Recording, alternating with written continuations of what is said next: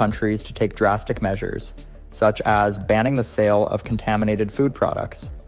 One of the most alarming long-term consequences was the impact on human health. While many of the liquidators and first responders suffered immediate effects from radiation exposure, the true cost of the disaster would be measured over generations.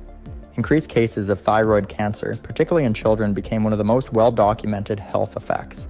This was largely due to the release of radioactive iodine, which was absorbed by the thyroid gland through contaminated milk and other food sources. In response, medical studies were launched to track the long-term health effects of radiation exposure, with scientists trying to understand how deeply Chernobyl had altered human DNA. Birth defects, immune system disorders, and other illnesses were reported among populations exposed to high levels of radiation, but the full impact remains debated to this day. The Soviet government and later the Ukrainian government set up programs to provide compensation and healthcare to victims